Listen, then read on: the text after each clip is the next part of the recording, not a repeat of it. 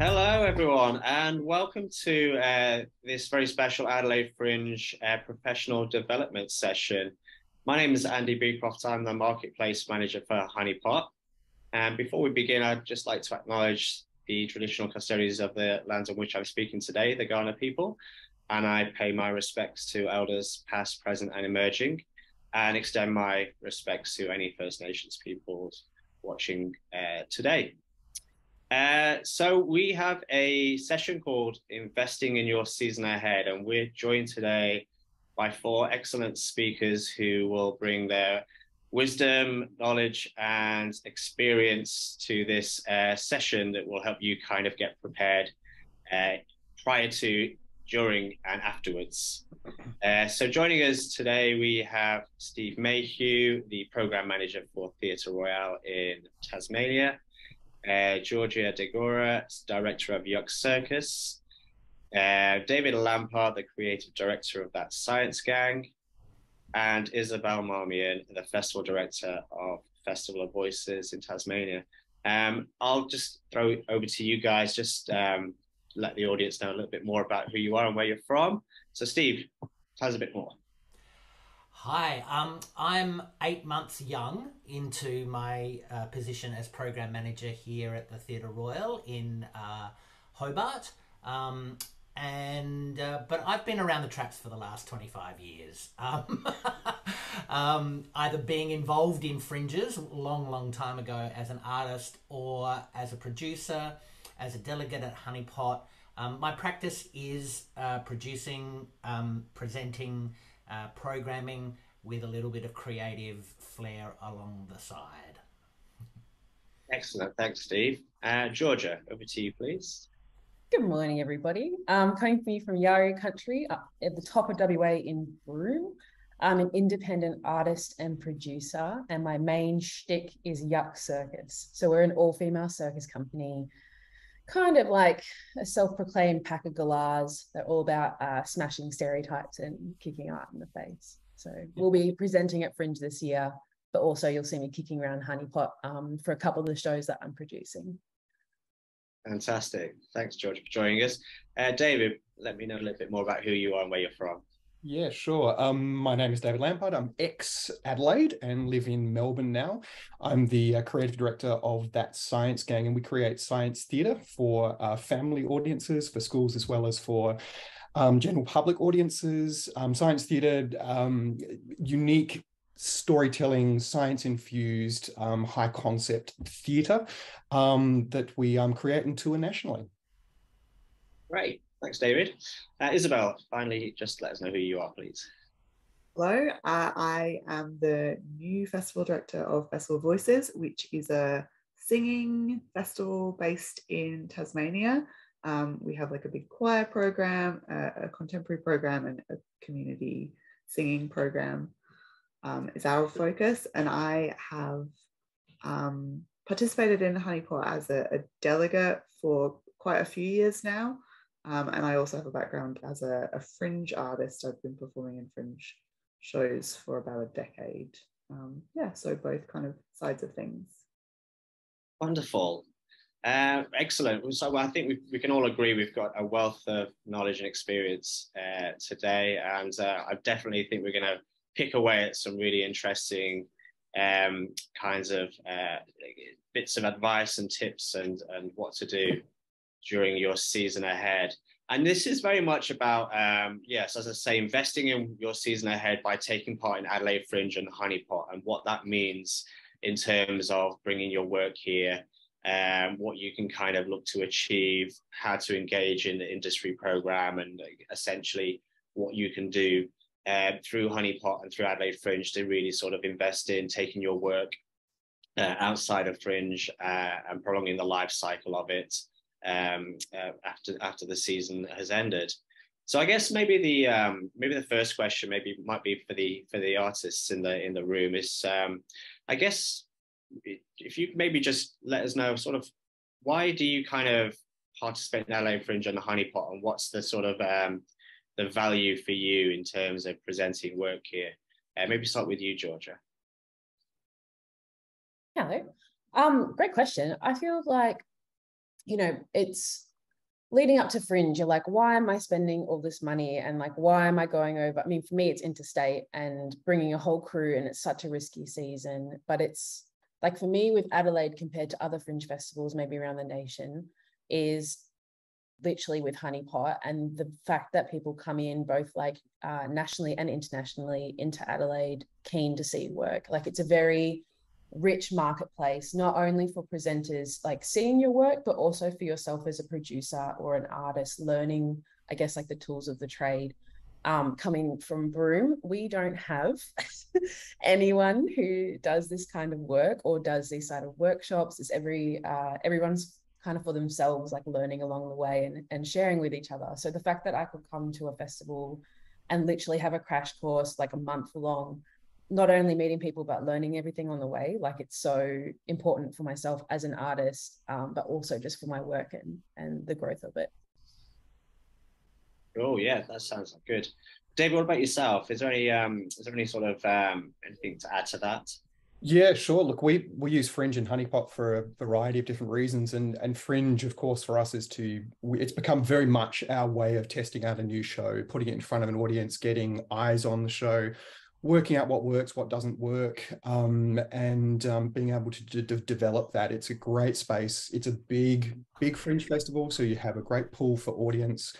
The Honeypot process began for us in 2019, so we're pretty new to it. When we sort of began producing for Fringe again, we learned how to produce theatre on a national scale through the Honeypot program. So that was my introduction to all of the people working around Australia. And in 2019, it was the international delegates who were coming in as well. And as a newbie, I learned the whole process, to be able to have conversations, to sit in rooms, to go to as many meetings as I possibly could and make those connections, and to discover what this process of national touring is and how our company could fit into that, and be valued in the marketplace.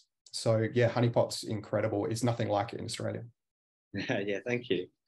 I guess it is unique in the aspect that there's not many festivals that have a industry marketplace attached to them, and I guess yeah, it's very sort of important to sort of recognize that, you know, the industry that come here find the value in taking part by having the opportunity to see a show in front of an audience, to gauge its suitability immediately through their participation. And I guess they're also kind of benefited that ability to connect to the artists and the creatives through various events and applications that we have through the marketplace. And we do tend to, you know, attract over 300 industry delegates from around the world each year, and they might be festival programmers or producers or theatres or venues or tour bookers or agents. So the variety of industry in correlation to the variety of Fringe events is very eclectic and engaging.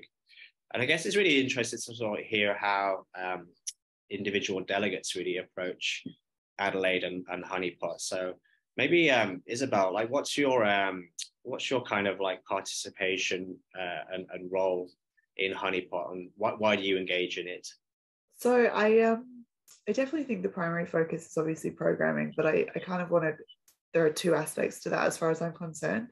Like, there's sort of an immediate, you know, this show would be great for the festival, we can buy in this show situation, but also I think it's really valuable to engage with artists who maybe potentially their current work isn't necessarily perfect for you, but you can kind of see perhaps their next one could be. So it's a really good networking opportunity as well to create long relationships to potentially work with artists down the line. So I think it's good twofold for that sort of thing. And honestly, another reason that I participate is the networking opportunities between delegates and generally across the industry with artists. I think it's really useful to be across what is happening industry-wide and what people are talking about and making and creating in a way that is both relevant to my immediate role and also kind of just more broadly relevant to getting a little temperature check on the industry, I think. Yeah, sounds good. And Steve, I guess you participated in Honeypot in numerous roles over the years, in different guises and different roles. What's your approach, and why do you find Adelaide and Honeypot a key point of your programming year? I think each time that I've approached Honeypot has been through my current position at the time. Whether I was a creative producer at Country Arts SA, I would often be at Honeypot talking about regional touring. Now that I'm the program manager at Theatre Royal in Hobart, I would suspect that my approach would be very similar to Isobel's, which is what can I program immediately? And when I say immediately, in the next 12 to 18 months, actually post 12 to 18 months, because that's how far ahead we are actually thinking about. But also sort of what is on the horizon for some of those artists. What is on the horizon for some of the artists that you haven't seen for ages and want to know what's going on. But it's also a really great opportunity to possibly make the connection. When I say make the connection, not only to something that I'm doing, but maybe someone's doing something that someone else might want to know about. And so that's a wealth of information that you can pass on and connect other people to other people. Yeah. And I think you've nailed it on the head there. It's the connection in a way. And I guess making those viable and kind of engaging connections is something you can do not only lead up to presenting work here in Adelaide, but also during and afterwards. So I suppose maybe it's really interesting to hear like how Georgia and David approach presenting work here in Adelaide. What's your kind of rationale when you kind of look to register an event here and thinking about the market and whether that work is right for Honeypot? Is there a difference between presenting work here in Adelaide as opposed to other events that you might do?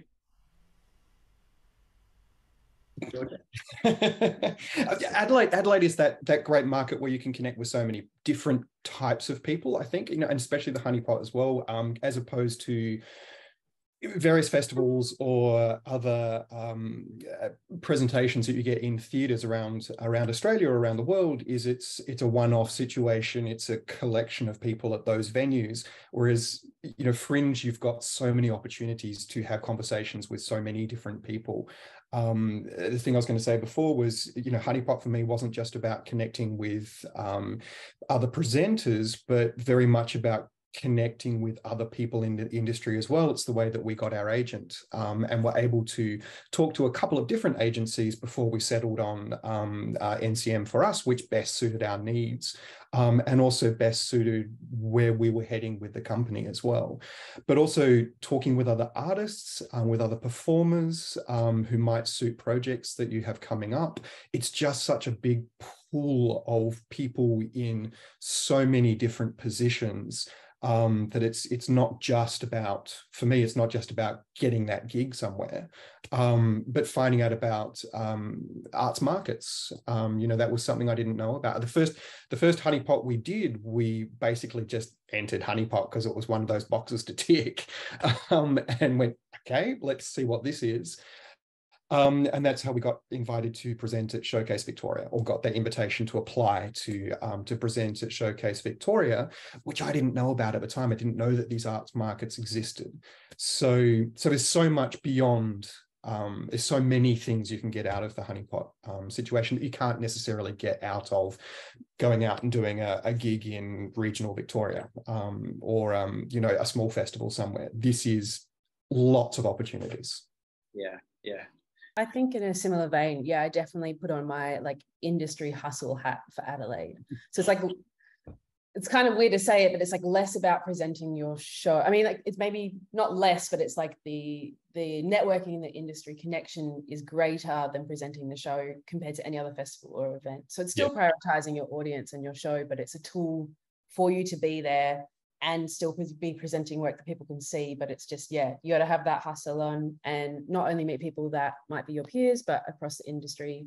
It's similar to what Steve was saying, of just meeting people that might not be your cup of tea, but you could be somebody else's cup of tea, or you could be their cup of tea when they change jobs in 6 months, or, you know, whatever it may be.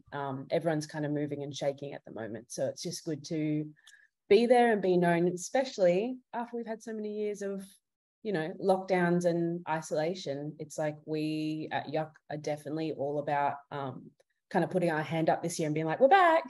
Remember us, we're ready to tour. So just kind of having that as your kind of mindset is something that we prioritize with this festival more than anywhere else. Yeah. And there's a 3-month lead-in time as well, I guess, from when we start to open applications in Honeypot. So, I mean, the program launched on the 6th of December, and the event finder is now live from the 7th of December. And then we launched the delegate finder on the 20th of January, and then the passion pitches on the 23rd of January. So there is that sort of period of time that you have in order to sort of prepare and connect. So that's not just the artists, also the delegates as well. They have an extended period of time to really dig into the program. So yeah, I'm really interested to sort of understand sort of how Steve and Isobel sort of approach that timeline, and what's your kind of sort of preparation time and research time looking like once the program's launched, Isobel? I'm a little bit psychotic about this, to be honest. I'm surprising to anyone who actually knows me, but I get so excited when a program is launched. It's Christmas Day for me functionally, so I tend to go through the whole thing, absolutely the whole program, and I'll make multiple lists, which are kind of like, you know, shows I absolutely need to see, shows I would like to see, shows that I would like to see that are not relevant to me professionally, but I think will be fun. Unfortunately, this list tends to get dropped off because I get busier and busier, so it's hard to prioritize hijinks during Fringe. So I do that, and then I make a very I read all about kind of the shows, all the information that I can see about the shows, and I just make a very detailed calendar that's very full, and I try and build in some gaps because I know that during Fringe I'm going to be meeting people and shows that I have maybe not been so convinced on. I could meet someone and they could absolutely be like, yeah, it's actually, this is the vibe, and I'll be like, oh man, that does sound amazing, so I'll have to fit that in as well. So it's really kind of a lot of research and a lot of scheduling. It's great fun as well. It's so good seeing all of the projects that everyone's been working on, all the shows, and getting to do a really detailed dive into that. Yeah, I know that some people tend to can be more casual. I don't know what your method is, Steve, but I tend to be fairly militant in my approach to Honeypot. And I guess when you've got 1,200 shows to go through, it can take a bit of time. It's a lot of shows, yeah. You don't want to miss anyone. You have to miss someone, unfortunately. There's too many shows, it's too big, but yeah.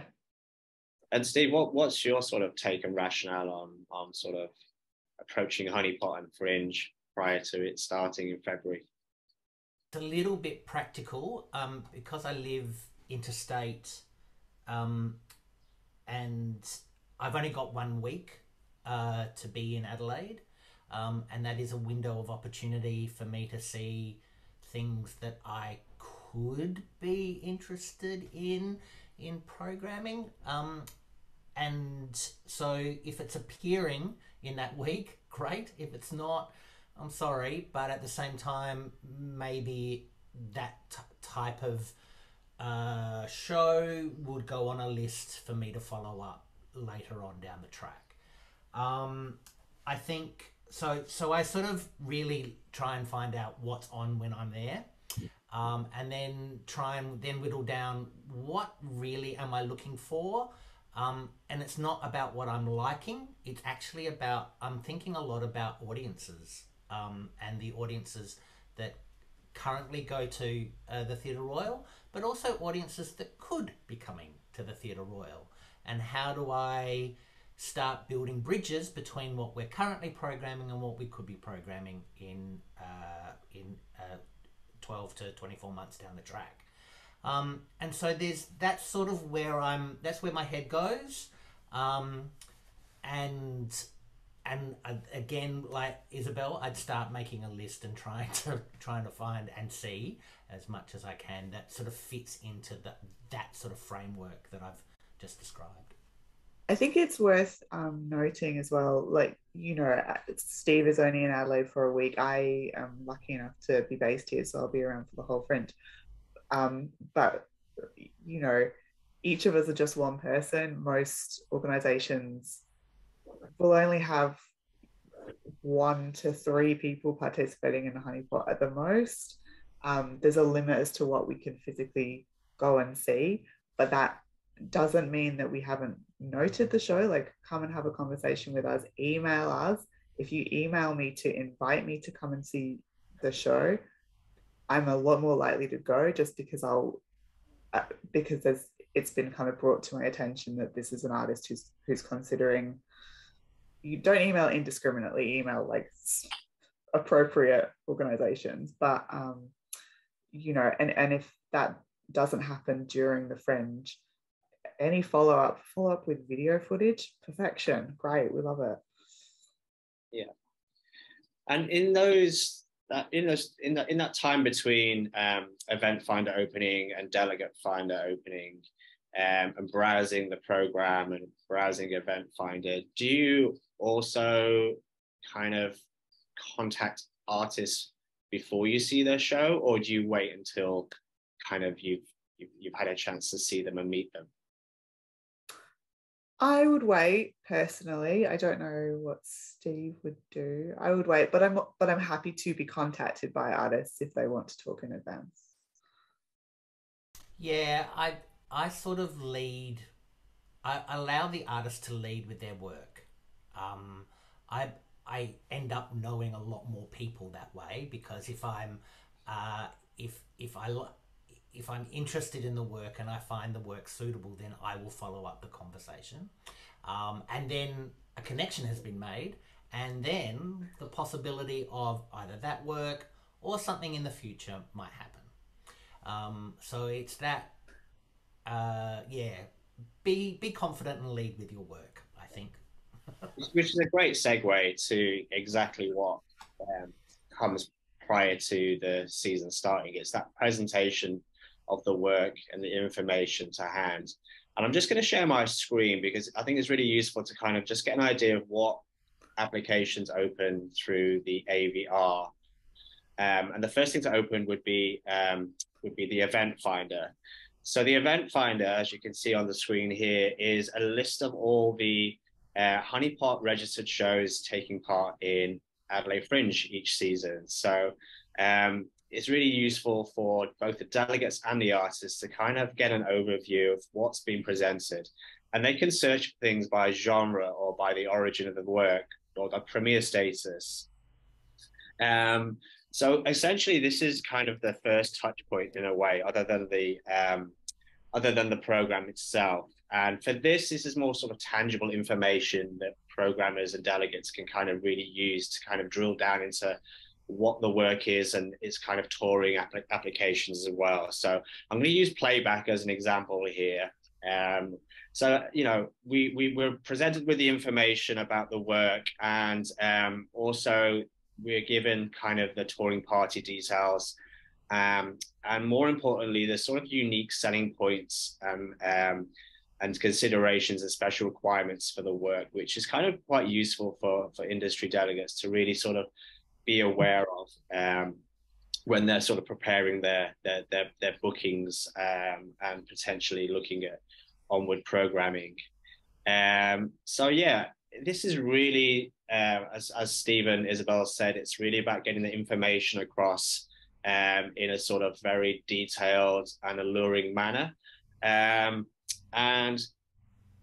I guess this is really where you can invest in the lead up to Fringe as artists. So I'll just stop sharing my screen now. As I said, yeah, it's about the presentation of information. So Event Finder is something you can do as artists to kind of really capture the excitement and imagination of a programmer. So I guess like it's interesting. I mean, Georgia and David, how do you approach the information that you put in your event finder profile versus the information that goes in the public facing registration profile? Georgia, what would you say was most important there? I think just consider who you're talking to. So it's like presenters or, delegates or whoever may be looking for, I guess, like the logistics more than your like artistic sell. So they're looking at your profile because they either already know about you or they want to know more about you. It's not like you have to do the whole branding, like welcome to our fun pop, whatever. It's more about being like, okay, well, this is, the touring logistics and like, this is kind of like why your audiences might like it rather than like why you might like it. So it's just focusing on, it's not so much like selling to them, but just being realistic about your product and just anything that you might need to flag for yourself or for them to know before kind of going down that process together. Yeah, David, what's your take on it as well? What do you think is important to be aware of when representing yourself through the event finder? Yeah, I think the biggest thing that I learned through this process too was that be open with what your project is. Don't hide anything. It's not the blurb that you use to sell to the audience to say, hey, come along, it's exciting because of, and you're going to discover this. And it's more about, this is what you'll see, this is what we do in the show, this is the nuts and bolts of it, here's how we bump in, here's how we bump out, it takes this amount of time, this is the touring party. Because that's going to give a sense of cost, it's going to give a sense of time, it's going to give a sense of where that might fit into a presenter's program and how it's going to present to an audience. So it's about being incredibly transparent about what that experience is that the audience is going to get. Yeah. And I guess those sorts of unique selling points and special considerations and touring party details are really kind of important to sort of present in a way that's understandable and is also clear to the delegate. Isobel and Steve, in terms of the event finder for Honeypot, what aspects on those pages do you find most important for yourself, Isobel? Yeah, definitely. I will really echo what both Georgia and David have said. Like, clarity is really key. Like, you don't need to give me a razzle dazzle sell. I want to know what's going on, sometimes in quite a frank way. It's just really helpful to know not only if you're right for me, but also if I'm right for you. If I can't support the show in an adequate way, better that I know that sooner rather than later. I think sometimes there can be a situation where an artist is really gunning to get a work into a particular place and can be a little hazy about what the work actually needs, which ultimately does the work a disservice and doesn't help the artist. So I think clarity is really helpful. So that kind of information is good. Yeah, I guess those touring details and requirements is quite important to put across clearly as well. I think it's, to limit the work by saying it can go anywhere and we can do it in any place. Yes, might sound very like easy and accessible to yourself, but actually to a delegate, they're not really that clear, about what you need. And it's not to say that your special requirements are going to limit your possibility of being picked up. It actually might engage someone in a more proactive way. Would you agree, Steve? Yeah. It's that old adage, I think, where if there's no framework or if there's no boundaries, then it's nothing. It's not defined, and I think it's really important for the artist and the producer there in this instance to help define what we're looking at. yes, we might be able to see other things in that framework or in that definition, but it's probably really good to start with your own definition and your defining parameters of what it is, who it's for, and how it can be presented. And then comes the conversation about whether any of that is adaptable or for everyone. The last thing I want to hear is that it's for a general audience. Yes, the general audience will eventually come, but actually quite often I'm thinking about quite specific audiences. And I think what's really handy around what I think what Honeypot is doing is that think of it as a little bit of a ramp from Event Finder and the presenter packs and the passion pictures. You know, like there is information for the presenter or the programmer that you really need to define and well define, and then there's information that you need to give us that make us think about our audiences or think about the audience experience. Because as soon as I find out what the audience experience is, and I think that my audience might enjoy that, then you've sort of made that link and connection, and then I can start thinking about how to talk about it to my audiences. So it's that sort of, you do sort of have to look at it, your pictures and your presentations and that's what I think is really lovely, sort of in a prismatic viewpoint, and that's what I think is what's really lovely about this ramp up that you're sort of trying to provide over the next few months, and allowing the artist to sort of just present or pick a certain section and clarify in that prismatic viewpoint. I hope that's clear. Yeah, definitely. I think again, it's about it's learning that language of pitching what your work is in a very short but clear, concise way. And I guess it's a bit of a the unique selling point, which is part of Honeypot, is a really sort of important element of Event Finder, and I think it's really different and distinctive to the blurb that's presented in the program. The unique selling point for Steve and Isobel is understanding what the audience is going to come away from, or how it speaks to, how it differentiates from other work in that genre. So, yeah, really sort of nailing that unique selling point is a really great catch in terms of getting someone interested in investigating in the work a little more. Maybe it might be fun just to kind of ask like Georgia and David just to kind of like very briefly give their unique selling points of one work that they're presenting at Fringe next year, and we'll see how that sort of speaks to Isobel and Steve. Where I'm going to throw someone under the bus here, but I'm happy to go first. That's fine. Georgia's happy to go first. There we go. I think is a good way to give it an example. Like for my blurb, would say like, okay, YUCK Circus Dead Set. We're an all-female circus company. It's all about like Australiana, rock and roll, AC/DC, tradies, chalk milk. The Australian larrikin identity would be our pitch, whereas our unique selling point would be more about like, we've made this show to celebrate like iconic larrikin Australian moments. We're using it to unify our audience after they've been through, a long time in our country. We felt when we made this show that everyone was a bit over it, and we wanted to make a way that celebrates, who we are and, Australia, moments like Shannon Knoll or a bin or, that kind of thing.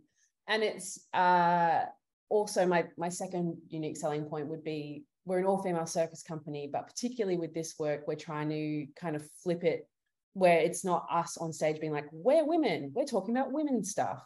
We're presenting a completely different topic as women on stage. So it's this sort of normalizing this kind of cast and like, I guess, identity while presenting something that isn't necessarily like gender lensed.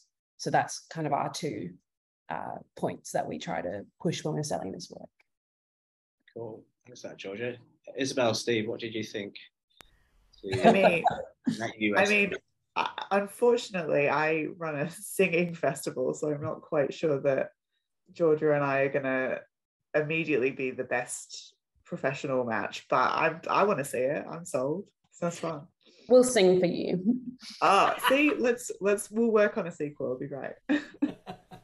And how about you, Steve? Did you kind of get an understanding of Georgia's work a little bit better there? Yeah, and I have already seen YUCK Circus's one of YUCK Circus's previous works. I do enjoy seeing their work on stage, and so what I thought was the hook there for me was the flip, and Georgia describing the flip. Now that's not necessarily obvious when we might watch it, but that is the sort of undercurrent that maybe I'm looking for in developing maybe a circus audience or a physical theatre audience or just a general audience that is aware and wants to be seduced in a way. So yeah. Yeah, it's nice to have those sorts of points of reference as well. And, you know, like I loved how you brought Shannon Knoll into that and like being able to visualize something through, you know, popular, you know, prior knowledge of things is really sort of an interesting kind of creative way of kind of talking to the work and kind of helping people visualize it a little more as well. David, how about you? What's your unique selling point? I've got a few. So the alphabet of awesome science is a scientific race through the alphabet where awesome words inspire awesome science. So that's our tagline. That's the thing that we try and use to say to people, this is the show. This is what happens. And from there, we've got a couple of unique selling points in that the show runs in a different order every time. So every show is completely different. And the way it plays out will play out slightly differently for every audience. So it's a unique show for each audience. It's a race. We have a clock on stage that counts down from 52 minutes. We have 2 minutes to explore each word, demonstrate a new science demonstration. So around every corner, there's a new thing happening, which has audiences sitting on the edge of their seat, watching that countdown, watching us, not knowing what's happening next, always being drawn into the show. So they're kind of our points that there's, you know, every show is different. It's a race. There's 2 minutes per word per science demonstration. And that usually helps us to explain what the show is to a presenter. There's music, there's songs, there's, you know, massive explosions. We can sell it from that point. There you go, Isobel. We got music and songs. Perfect. I mean, David, let's talk 2024. What were your takeaways from that unique setting? Yeah, really, I think that was really clearly explained. Any show with a solid structure or a solid hook is such an easy kind of concept to grasp onto. So it's kind of really great to sort of just be like, this is what the show kind of thematically is, but also structurally speaking, bang, bang, bang. There we go. Very clear. Yeah, I shall be bringing an 8-year-old, I know. Excellent. How about you, Steve? Do you think that kind of really spoke to the type of audience that it would work with? Yeah, so I would be from that. I'd be interested in seeing a show where there is a lot of young people in the audience, and I would probably then follow up with a conversation with David around connecting David to a science festival that happens here in Hobart, and discussing whether that has been an opportunity in previous years, and then, you know, whether that's Theatre Royal's programming contribution to that festival, or whether that's the festival that programs it, then becomes a series of further conversations. Yeah, I suppose in summary, I want to see it. I want to see the interaction between the audience and the work, and then my thoughts immediately go to partnerships or other people that I think, or other organisations that I think this particular work could be good for. Yeah. And I just love the use of the word awesome all the time. I think it really cemented how awesome it is. And you come away thinking, this work is awesome. So, and that's what everyone comes up after a show and goes, that was awesome. So it's about having that confidence delivery and getting used to being able to repeat in a really succinct way what it is you're presenting and what you want to achieve. And I think that's what Event Finder is really good at benefiting artists with. It's you have that 3 months to really get the key information in front of the delegates that peruse the finder. And I guess it's really important to sort of elaborate that it's a live form. So if there's any point you do kind of see other artists presenting their work in a slightly interesting or different way that you kind of want to borrow in your own way, or you feel like your work isn't quite presenting itself in the way that you wanted it to, you can always go back into that form and edit it at any time. And it is really, I guess, really important to,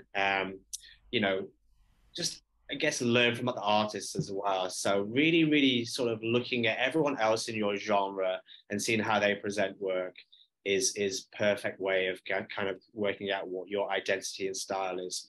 Do you agree, Georgia? I mean, do you kind of look at other artists and how they present themselves and kind of get some inspiration and ideas that way?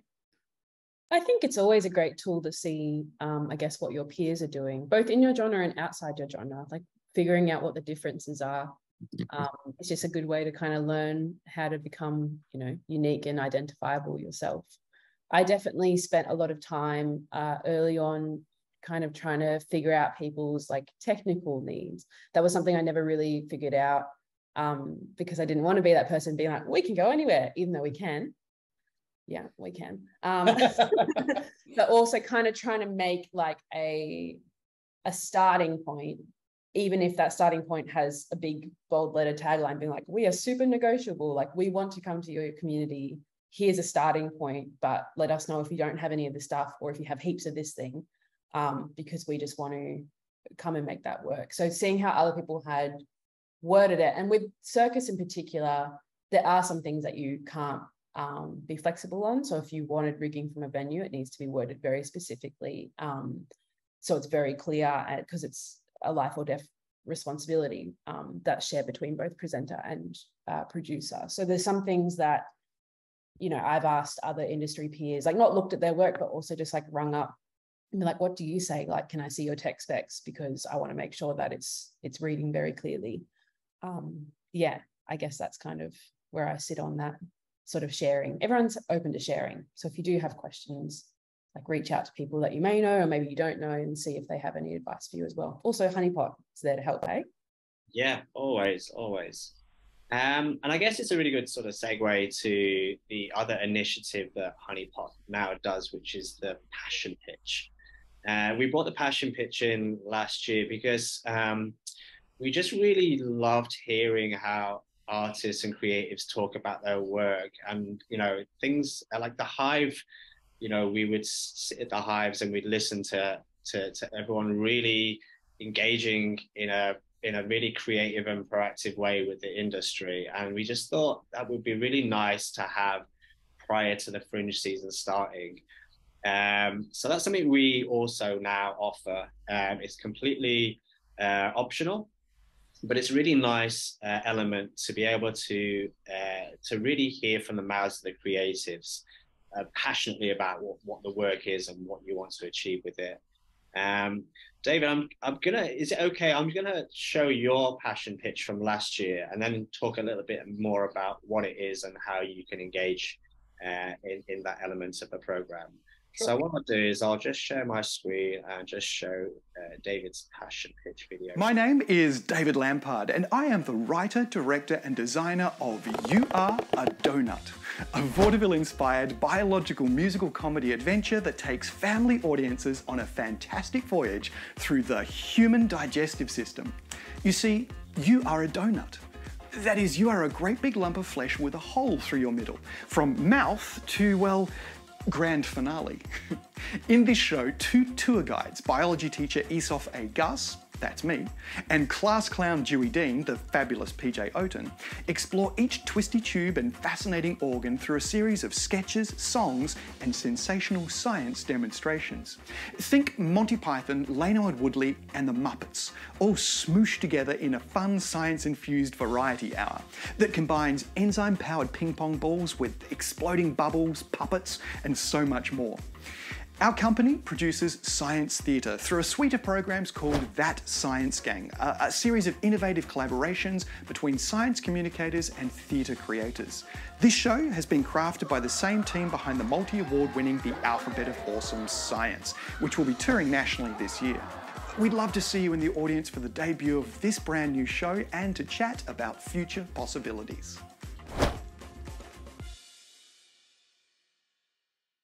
Yeah, so the Passion Pitch is a 90-second video that is compiled by genre, and we released those a couple of days after Delegate Finder. So you have, obviously, again, a period of time between now and the 13th of January to create your own little 90-second teaser pitch video about the work. You know, that's kind of something you can point delegates to in correlation with your event finder listing. David, what was your approach and rationale for creating your Passion Pitch last year? Yeah, sure. Well, for me, it's all about the type of information you want to get across, and being very clear and specific with what the show is. So there's a couple of processes I went through, and, you know, you've got to create a script. You know, don't just ramble. It's really, really important to know what it is, what information. Every second it flies by, and you're not going to be able to get in every single piece of information that you want to. So you really have to be specific about what pieces of information you want to get in. Rehearse that script, you know, do it to a timer. All of those logical things that you might not necessarily think through. But knowing also that presenting to a camera is not a stage performance. So you're not talking to 1,000 people, you're talking to one person in a room. And that was probably the most valuable piece of information I got. I used to be a kids TV presenter. And one of those things was you're talking to one person in a room somewhere. So you've got to be not performing on a stage presenting. It's really important to get that head and shoulders connection through the camera to be able to get that personable experience. Don't tease. As I said before, you're not teasing about the show. You're being specific and upfront about what it is. For me, it was important to say for that show, which is evolving, and, you know, great, Adelaide Fringe, you know, I'm bringing it back next year in a very different form, knowing what we learned last year. So we'll be creating another passion pitch for that. You know, get it up front. What's the elevator pitch? What's the grab?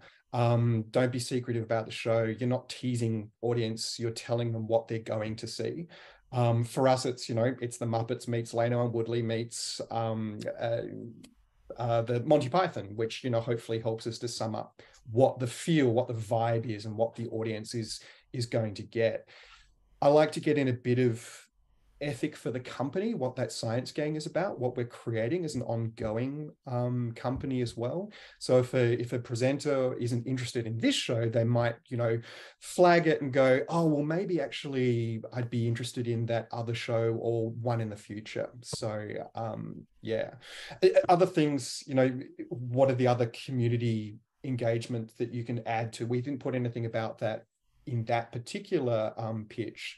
But we know that there's now community engagement programs that we'll be able to have that will add on to the experience beyond seeing the show in a theatre. So there's those kinds of ideas that you can add in as well. But be succinct, which is what I'm not being now. But be succinct, know what it is you want to say, rehearse it, head and shoulders, make sure there's, you know, proper lighting, you're not in a dark room and you're not looking off somewhere else. You know, simple things like that can mean the difference between somebody engaging with what's being said on camera or flicking through to the next pitch. So those basic things are really, really important. Watch it back, you know, show it to someone else, show the script to someone else who's in the industry as well, who can give you feedback on what you're talking to. Yeah. And I think it's also important to just obviously distinguish that there's different scales of technical capability in the passion pictures. But I think at its core, having the information across, they don't all have to be quite as tailored or as artistically fancy as yours in a way. It's more delivering the information across, which is most important. But that's all shot on an iPhone. So, you know, we've got a really cool camera in our pockets now, which is, you know, high fidelity and can produce something pretty easy. Everyone can do it. Yeah. And I guess, you know, you can always send it to the Honeypot team for feedback as well. So before we upload them on the 23rd of January, if you've got time, send them along to us. We'll take a look. You know, and there's always time to make little tweaks or changes if required. I guess in terms of like what key bits of information is important to industry programmers, what do you think should be included in a little short pitch video, Steve? I think David's example is exemplary, actually. So thank you, David. It gave me there's a few things to understand in a video. You are looking, you are listening. Those two things can actually portray and betray you in different ways against each other, but also with each other. I loved the fact that David and his co-presenter were dressed in donut t-shirts. But I also, what really got me in that video was it reminds me of. So literally just what he was saying, Monty Python, Leno and Woodley, and Muppets. Muppets, thank you. But that is a really key question for me. What does it remind me of? Or how do I relay this information to a person that may not know who hasn't seen it, or what they might see? And so it sort of just gives me little hooks and ins into how I might be able to promote the work should I help present it later on down the track. So yeah, like I thought the video was an excellent example of telling me what the show is without showing me the show in 90 seconds. Can I just briefly talk about showing the show in 90 seconds though? If you have a work that exists and you are wanting to put together a passion pitch, the last thing I'm interested in is hearing music over the top of dialogue. You need to, again, lead with the actual work. Do not cover over, you know, what someone's saying with the latest top 40 hit. It's to make it razzle dazzle. It's a little bit like saying that you're a comedian and doing stand-up but not telling me a joke. So be really, really aware of what you're putting on screen, what you're making us listen to, and when you're making us listen to it. And be like David, be succinct and precise. I will absolutely co-sign that final thing that Steve said so hard. The amount of times I've been sent something that's beautiful footage, randomly out of sequence with some music over the top, and I can't do anything with that. I can't see what the show is. It's, you know, you could have just shot something fun in a studio and sent me that. I would much rather see even a badly shot camera on a stick. Here's 2 minutes, 3 minutes, whatever, of of a work, because then I know what I'm looking at, and I'm not judging the camera quality in that scenario. I'm, oh yeah, they're funny. Oh yeah, beautiful singing voice. That's really the situation. But I will, but as far as passion pitches are concerned, yeah, absolutely, that was really excellent, very clear. I had such a clear visual of who the audience would be without that being sort of like labeled in any particular way. And is that something that might bump a show up the list of must-sees in terms of when you're looking at scheduling your time here in Adelaide? Obviously it's a optional touch point that the artist can put in front of a delegate, but do you find them useful in terms of deciding, actually, yes, I should go see that because it explained it so much more in depth than what the listing on the front end of the website or the event finder did?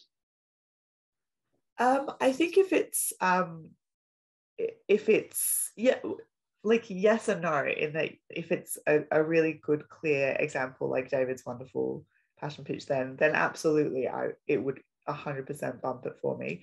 But also equally, and this is not a negative here, I might look at it, a really excellent one, and be like, that sounds amazing, but now I know that it's not for me, so I wouldn't go. But that's not a bad thing. Like, you don't necessarily want, like, I've been to shows previously where I can't tell from the copy or the image what I'm looking at, and it could go a bunch of different ways. And I've sat down, and 2 minutes into the show, I can be like, oh, I can tell I'm going to have a great time here, but I am no help to this artist. I cannot engage with this at all because of the organization I'm at the time or what I'm looking at, which is not a personal thing. And it's not a judgment call on the quality of the work. It's just information. So something like this, where you can get more information in advance, is always helpful, whether for both of us, whether that means, yeah, I'm going to prioritize seeing this artist, or no, I won't be taking up one of these seats that someone else could be taking up. Yeah. And it's very important, like you say, to distinguish that it doesn't have to be all smoke and mirrors. It's just delivering that information and understanding that the artist can talk about their work clearly and concisely. Just one final thing, I guess, Steve, is it beneficial for you to hear from the mouth of the creative about how they talk about their work? Does it kind of give you an indication of whether there might be a relationship there that you might want to kind of look to investigate in terms of presenting work with them?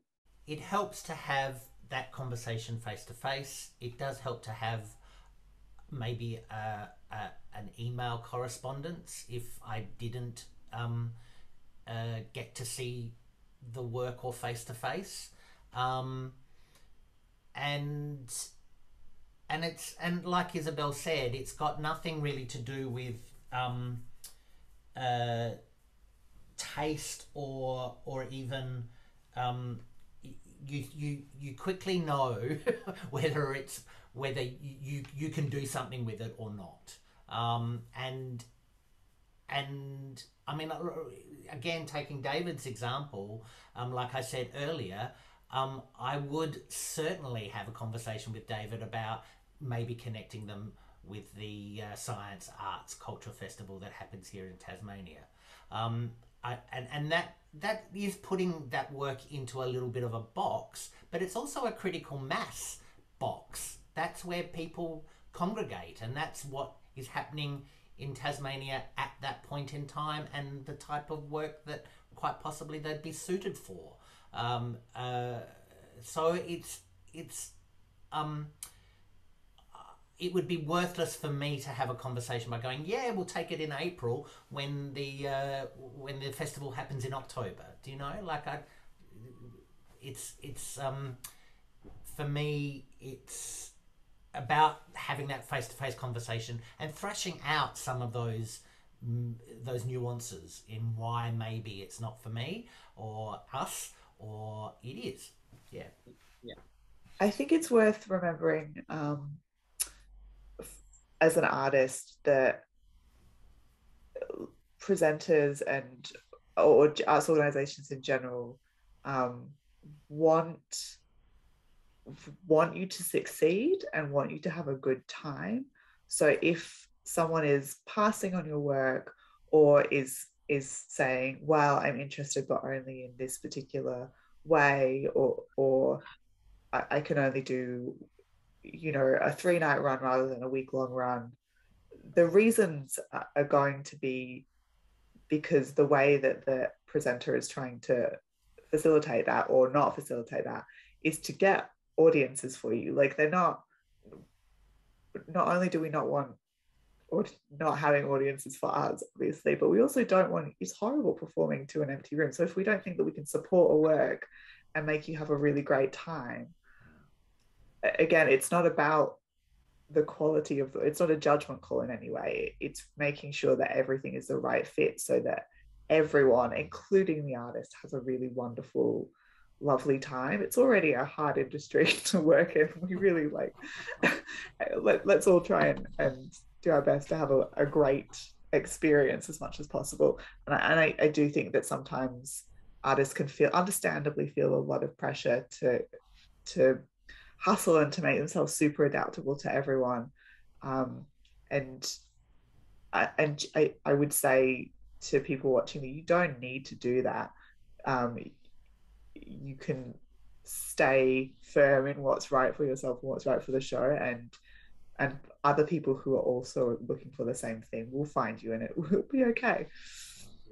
I think that's a really good point to clarify there, Isobel, that obviously these applications are purely optional, and if you feel comfortable about speaking in front of a camera to sort of, you know, talk about the work creatively and pitch it, it's excellent to have if that's suitable to you. But there's also other ways in which you can present information about the show to presenters. And maybe that's kind of a great way to sort of talk about the presenter pack and the touring pack, which is something that you might be asked for after someone's seen the show, or if you're talking to someone, you know, in a conversational follow-up approach, you might sort of get asked if you can provide a touring pack or a presenter pack. And you can kind of start working on the presenter/touring pack during your Adelaide Fringe season. So there's certain bits of collateral and information you can start compiling now during the season and afterwards, which will get you to a place where you have a nice presentable pack, which really clearly defines what the work is and how it's marketed and stuff. George, I might just use yours as an example. Maybe you just sort of talk us through what you've included and what your kind of thought process was in terms of what was important to include. So I'll just share my screen and show your presenter pack. Do you want to talk us through how you compiled this and what you felt was necessary to include? Yeah, I think kind of as a prelude, this is maybe a bit extreme. I spent an unhealthy amount of time on Canva and Photoshop. But I also feel like I had a lot to say about the company, and we've been doing it for a hot minute. So it's like we do have like an immense amount of collateral, immense amount of images and quotes and stars and awards. So for me, it was, how do I put all that in one document? Oh, it's so much. I think if you're starting from the other end where you're brand new, it doesn't have to be color coordinated and style. It can be simple and factual. It's kind of like what you're doing on your event finder listing, but in a kind of compact form for your own show. Things that I would recommend is maybe like a brief kind of synopsis on your show, or like why you're making it. We've also got on there kind of like a little company info bit as well. We've then compiled some like quotes and some stars. But if you don't have any of that, maybe it's from your preview showing or like your first run. Get the people who have come to see you to write like a little, you know, idea about your show or kind of what they thought. Just start with something small. Having really good images works well. I think also like remembering why you have a presenter pack. Like, it's not for your audience, it's for your presenters, but you also kind of have to sell it to them as well. So it's like, how can you gear it in a way that's helpful for them? Like we were saying before about having like your clear tech specs. This one does not have clear tech specs, has an overview. Anything that's like sellable for your show. Yeah, like I said, anything that anyone said about it, if you have awards or stars as priority. So maybe in the lead up to Adelaide, thinking like, how do you get reviewers in? Like, I hate getting reviewers in. I never actively do it, which is not something I encourage, but it could be something that you seek help with Honeypot, or maybe there's like a marketing or a PR person that could help you kind of make those connections.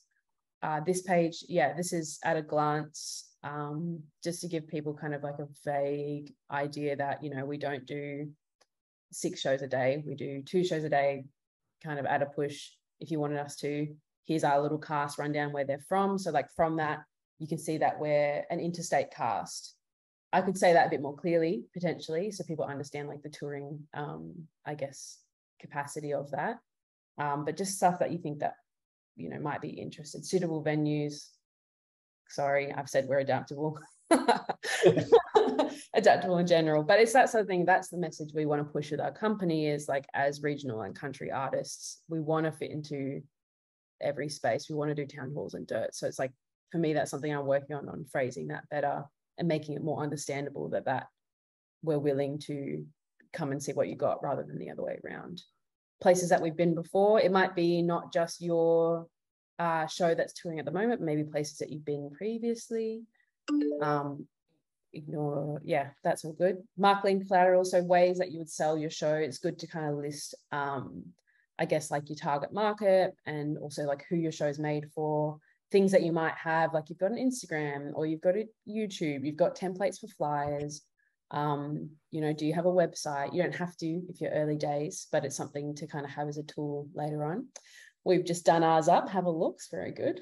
Little name drop. I'm very proud of it. We've got teacher resources. I'm very lucky. One of my cast members used to be a high school drama teacher, so that's a resource I could use. You know, getting her on board to kind of get that together.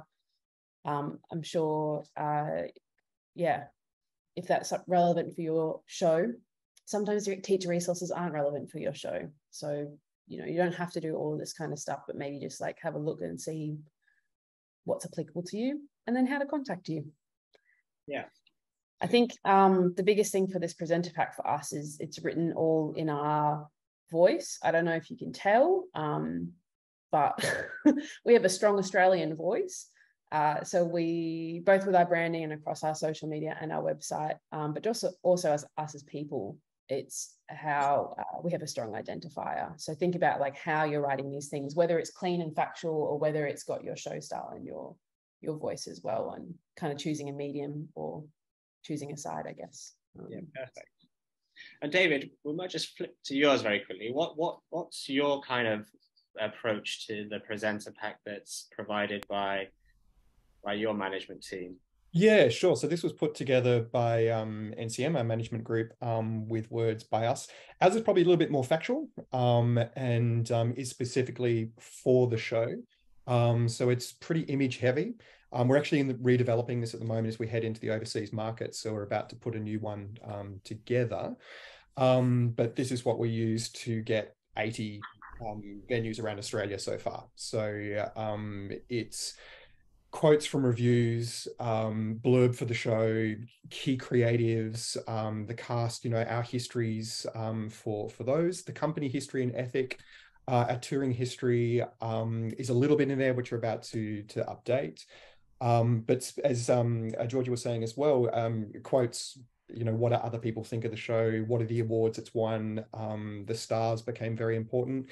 Ours does have the tech specs included in that. So at a glance, we know what that show is. We know what we provide, what we expect from a theatre to be able to make it work, what venues, what spaces it works in, a floor plan, basic floor plan for the show, and contact details.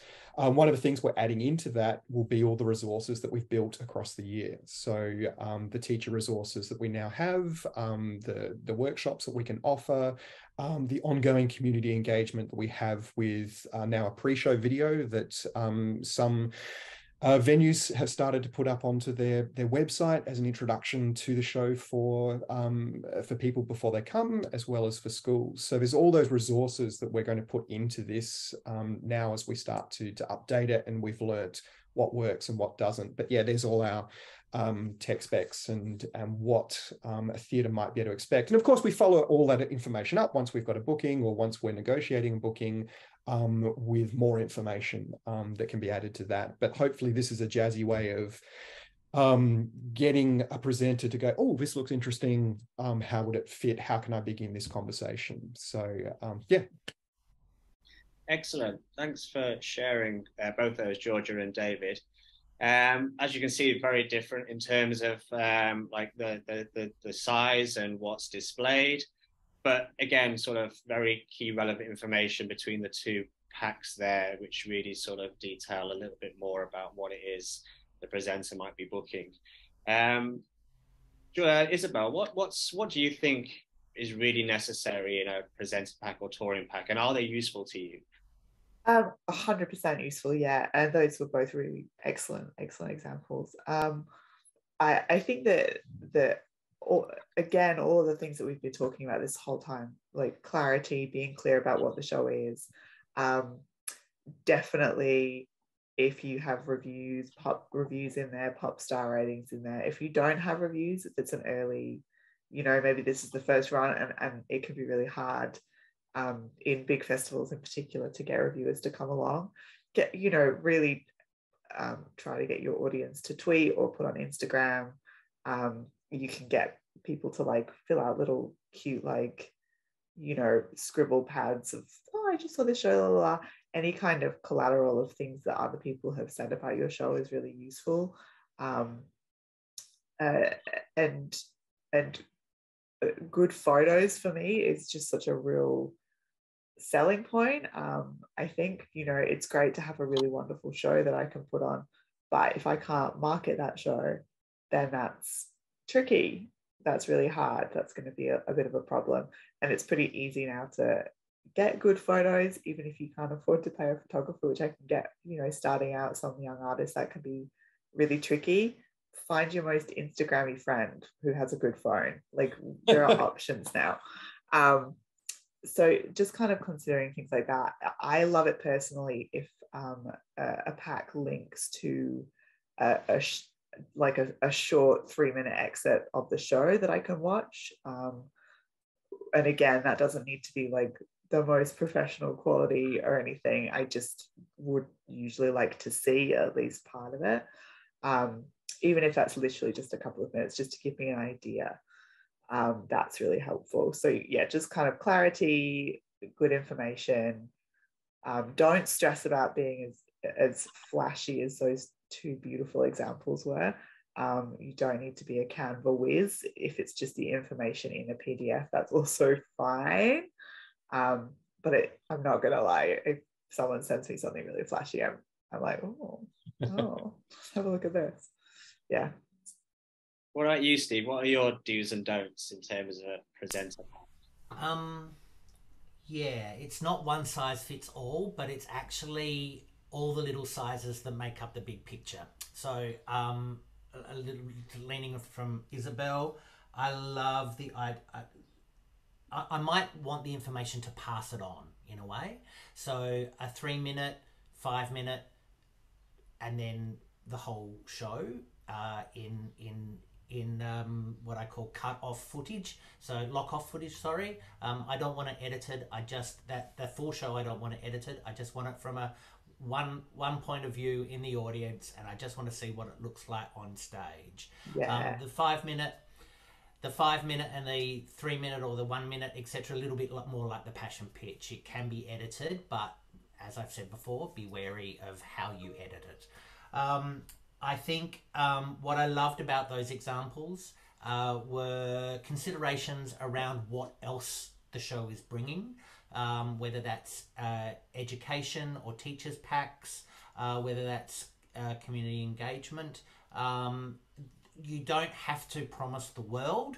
You just need to know what the show is hooking into when it comes to either curriculum or what you're able to do when you're here or there, sorry, at the venue or at the festival for that short amount of time.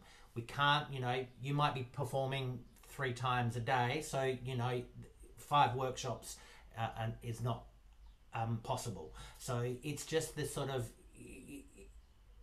and don't offer the world, offer things that fit into what you and the show wants to say, and what your skills are. Because hey, sometimes I might be going, hey, I don't need that skill development workshop, but I need this particular angle that you are proficient in.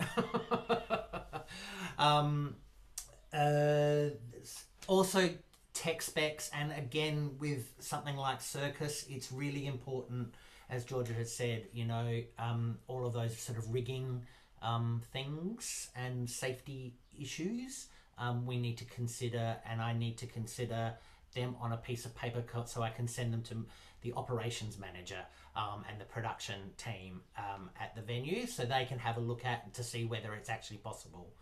The other thing that's interesting, that I don't know whether it was all there or not, the bump in time and how long it takes to set up, and when you, and how soon after bump in you are prepared to perform, is really useful for me, and especially for a theatre that if we were to buy your work, we also then provide a certain amount of staffing that can help you set up, and we need to cost that out.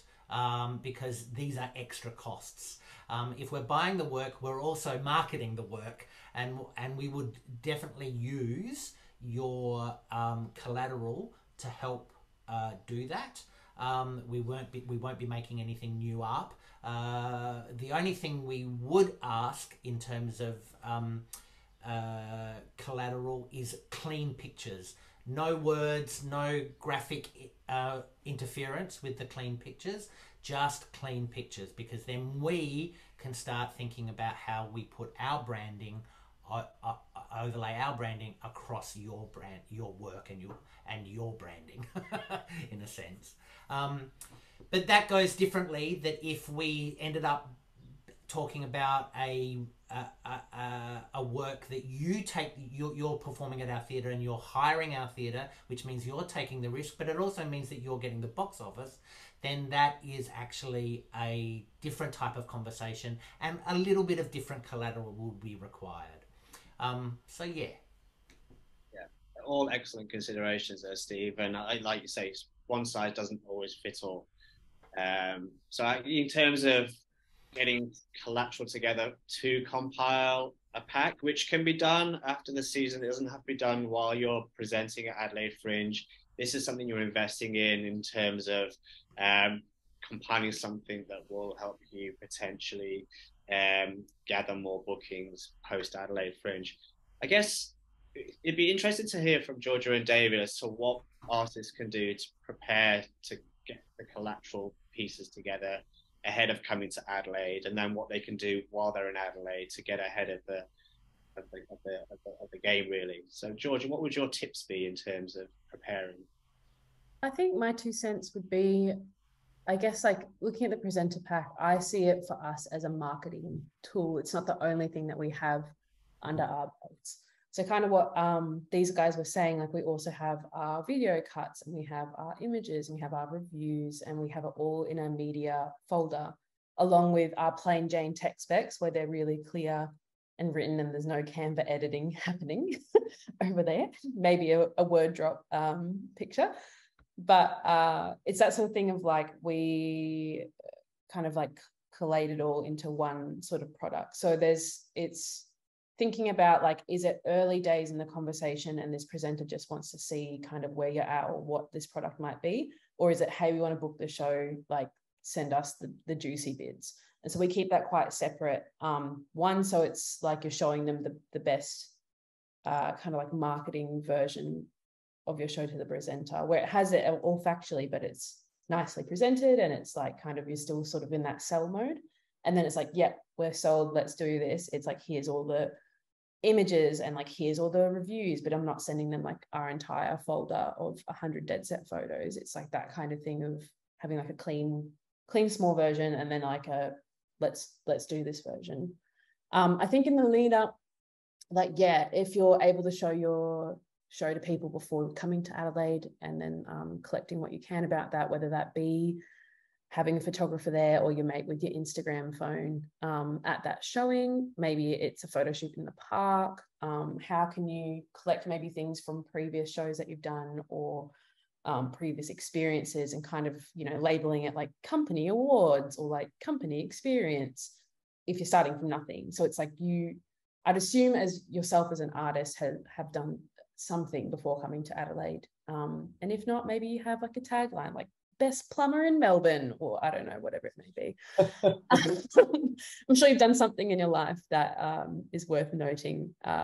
Otherwise, you know, you've got your passion pictures, or you've got ways to write about yourself that shows your personality and your performance. Not so much experience, but you want to make people trust that you've got this, and that you're credible, and that people want to see you do some stuff. So how can you best, I guess, display that as you go along? Yeah. And what David, what if you're thinking about, oh, I must put a pack together, but I'm in the middle of my season. I mean, what kind of things can people do during their season to gather?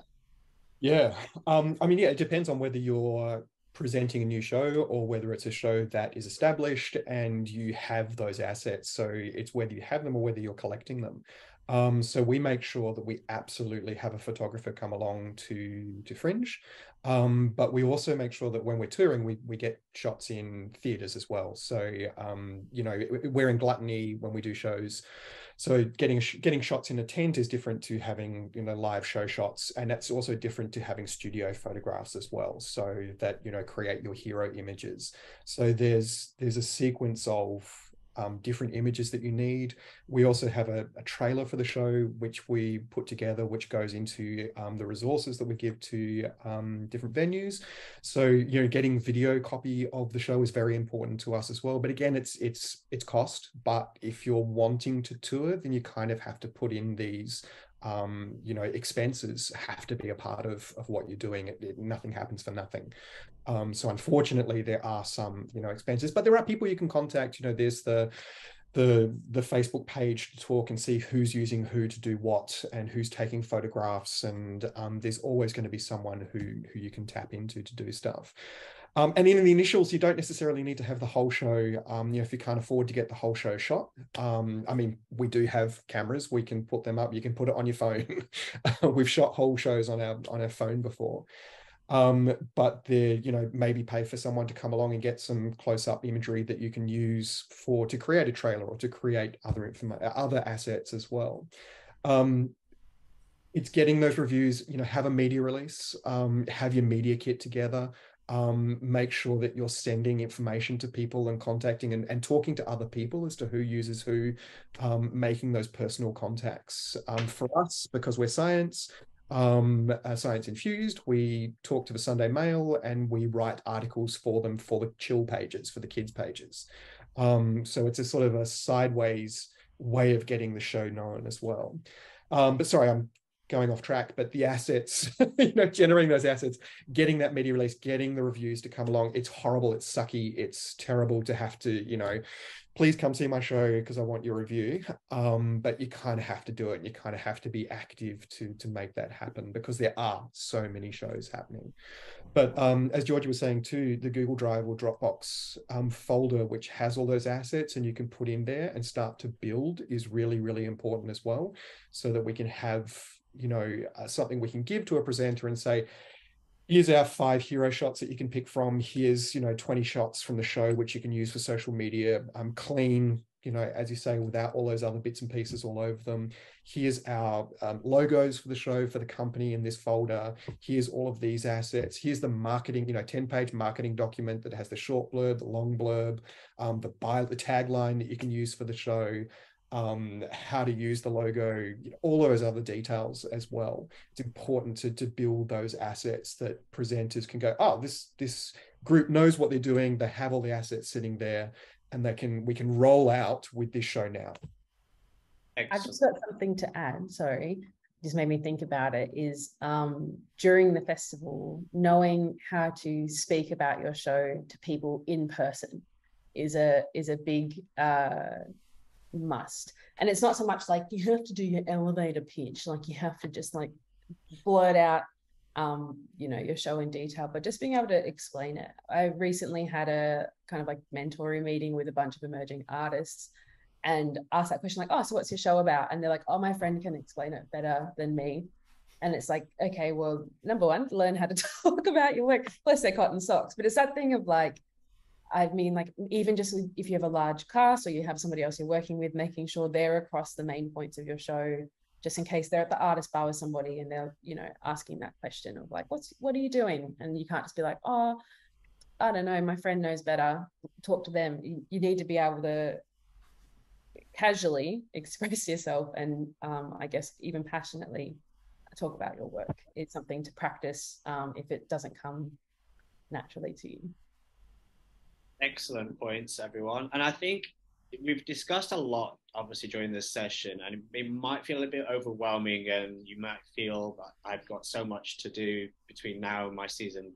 But it's worth noting that these are all just things that you can do along the way. They're stepping stones. You don't have to do everything that we've outlined today. We just want to present how you might be able to invest in your season ahead. And these are things that you can start to slowly learn how to do. So if you do come away from the season, with some great new images or some quotes from people, then you're already halfway there to, getting a pack together. Or if you just trial out a little pitch video for the passion pitch this year, just to kind of get some experience about how you talk to the work, then you've already kind of ticked that one off the box. So these are all just things that you can do in the lead up to and during this season, which will hopefully benefit you in the long run. But essentially what we want you to do is present the best work you can during Adelaide, because that in itself will serve you best along the way. So before I wrap up, is there any last thoughts or considerations that our artists should maybe think about or be aware of, just to summarize before we wrap up? Isobel, anything from yourself? I think really, for me, it goes back to what we were saying at the very start, which is that, all of this is about connection and connecting with people. So, don't stress yourself too much. Just talk honestly and clearly with people. And yeah. Steve, how about you? Anything? Yeah, lead with your work and because that's your calling card, really, and lead with the clarity of thinking around how you want to present it elsewhere. Excellent advice. David, how about you? Any last thoughts or considerations? Yeah, look, especially if you're early stages, throw yourself in, look at what's on offer, look at, tuning into any video that you might think might be vaguely suited to your work, and that might give you some context and some insight into the process. It's a lot, and it took me a couple of years to be able to work out what this process is, and I'm still learning, to how to do this. Especially talk to other artists. I mean, I think for the majority, we're all pretty approachable. So if you're not sure how to do something, look at someone who's working in the same or similar industry, or not, someone who's doing something different but doing it well, because the bones are the same. So, talk to other people, ask questions, and be clear with what it is that you want, your intent, what it is with, end line, what do you want to do with your show, as well, because that will give you a sense of what information you need to get. Perfect advice. Yeah, definitely fall upon your colleagues and your co-workers and artists as well, who are also coming from the same place or have come from the same place. Georgia, any last thoughts from yourself? Yeah, I think I'd just like to echo that. It's and what was said earlier is that everyone's on your side and they want to see you succeed. I think with this industry in general, we're incredibly lucky that most people are giving in kind. It's kind of the way that our work works.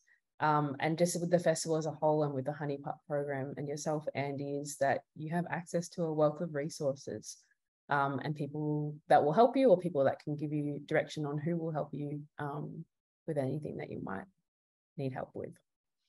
Wonderful.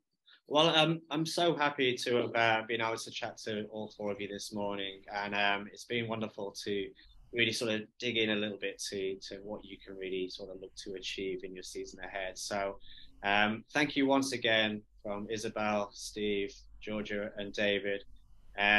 Lovely kinds of thoughts and considerations there. And yes, please do dig into the event finder, tweak it if you need to. Submit a passion pitch to the Honey Pot team before we upload it. We're always happy to kind of give some feedback and help you through that. And yeah, literally, send us any questions you have. We're more than happy to kind of answer them at any point along the way. But otherwise, we'll see you at Adelaide Fringe and the Honey Pot events, where we can start to talk to people in person. So without further ado, thanks once again to everyone, and thank you.